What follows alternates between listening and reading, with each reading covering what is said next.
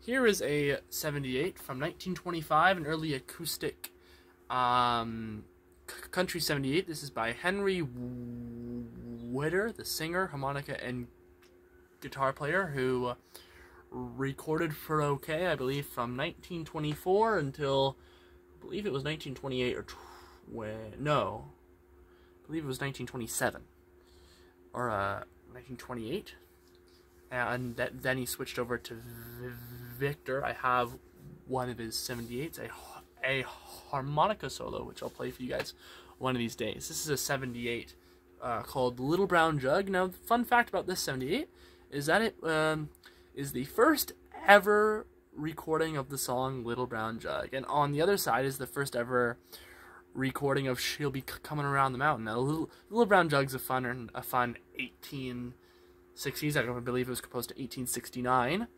Fun little song about being drunk, alcohol. I learned online, and hope you all enjoy this. The first ever recording of this song, which is very authentic, kind of obscure country, unlike Vernon Dalhart, very mainstream and popular.